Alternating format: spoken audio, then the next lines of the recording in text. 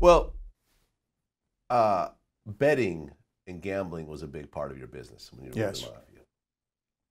And in some other interviews, you talked about how you would get sports players to actually fix games when they would get into gambling problems themselves. So can you Yes. talk about how these things would sort of progress to the point of them actually shaving points? Well, yeah, remember this. Let's separate the pros from college kids at this point in time. Because back in my day, 70s and 80s, pros weren't making the kind of money that they make today. Back then, they made $500,000, $1 million was a lot of money. But a lot of them gambled heavy.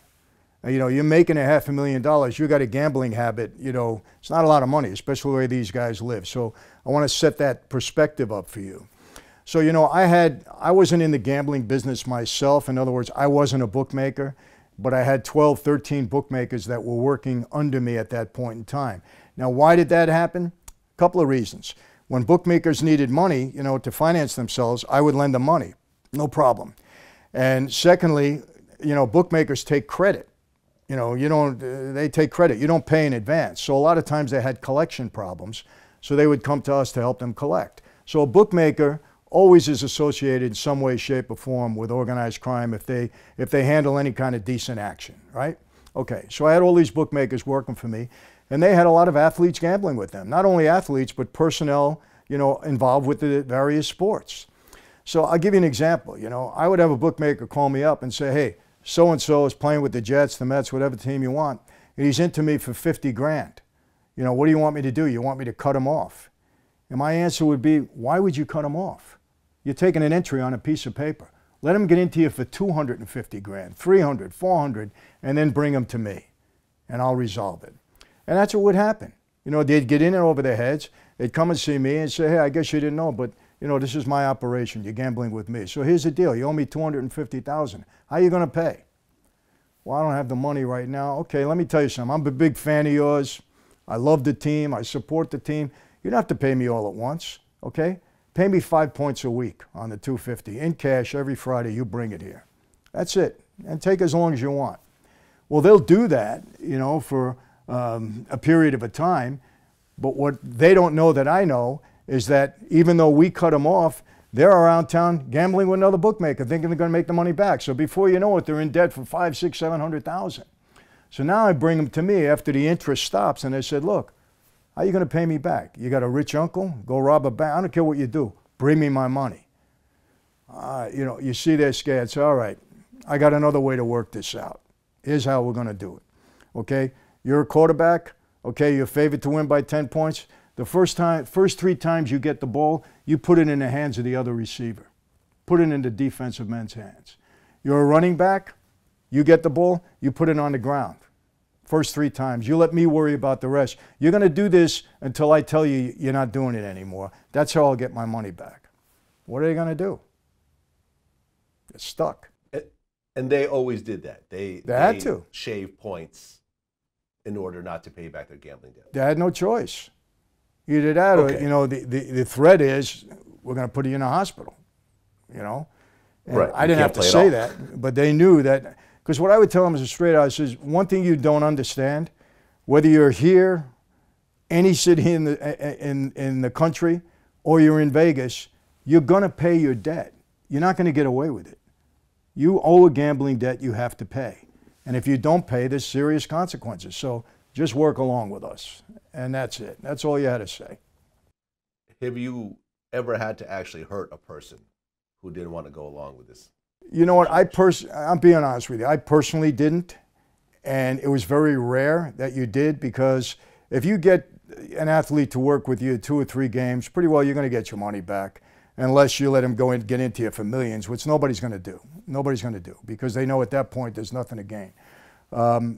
But did I hear of guys getting hurt? Yeah. But it was rare. I want to be honest, because you didn't have to do that. Okay, now you don't have to name any names, but these guys that were shaving points, can you tell me the team and the position that they played at the time? And there's multiple quarterbacks, there's multiple running backs. People won't know exactly who we're talking about, but can you tell me the team name and the position of these guys that had to shave points for you? You know, I got in trouble once, okay, when I did an interview for a big network, and they tried to get me to do this. And I said, look, I'm not going to name names.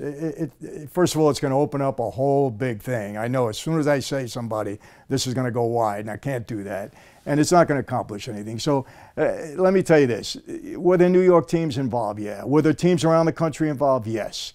Some people point to games where they can swear that had to be something done. And, you know, in some cases they might be right. You know, it was a little bit obvious. But look, it happens. There's no question about it. And it's going to continue to happen. Not as much on a pro level, because these guys are making so much money. But, you know, you got to watch out for referees. Let me tell you this. Let me set this up and see if this makes sense to you. You got a referee in an NBA game, okay? You got the Lakers now a favorite to win by 10 points. Favorite to win by 10 points. It's Christmas time. This referee, okay, needs some extra money. Maybe it's something in his family, a sickness or whatever. Maybe he needs a few. Who knows what he might need money for? Okay? The Lakers are favored to win by 10 points. Okay, you know this. A referee can call a foul every time these players move down the court, or he doesn't have to call it if he misses it, right? So let's say Lakers are favored to win by 10. He puts a bet against the spread. Remember, it's the spread. It's not winning or losing. So how does he manipulate that? He puts LeBron James on the bench with 3 extra fouls. Keeps him down there 3, 4, 5 minutes longer. He does that the same with 1 or 2 of their key players. He can manipulate that spread so easily over a period of time that common sense tells you, okay, it could happen. Now, is every referee honest and upright? I'll leave that for you to decide. Okay, so does this happen? Of course it happens. There's too much money in it for it not to happen. Well, in 2007, NBA referee Tim Donaghy was actually found guilty of gambling. That's right. Was he involved with the Mafia at all, or that was just personal gambling he was doing? He unwittingly he was involved.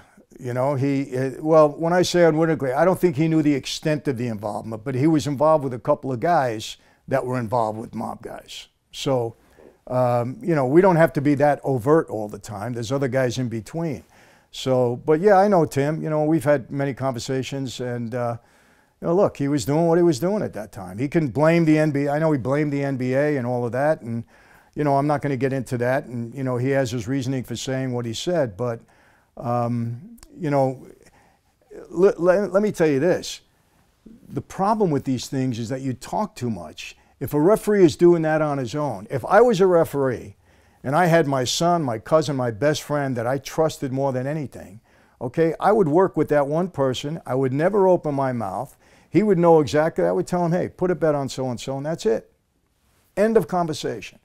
And you trust that guy. He's never going to give you up. You know, the problem is when you start talking about it and you go crazy and you do it too much, and, you know, that's when you get caught. But if you keep this very close to the vest, it's going to be very hard for you to get caught. Okay, so you actually knew Tim while he was gambling or No, afterwards? no, I knew him afterwards, not while he was gambling. Got it.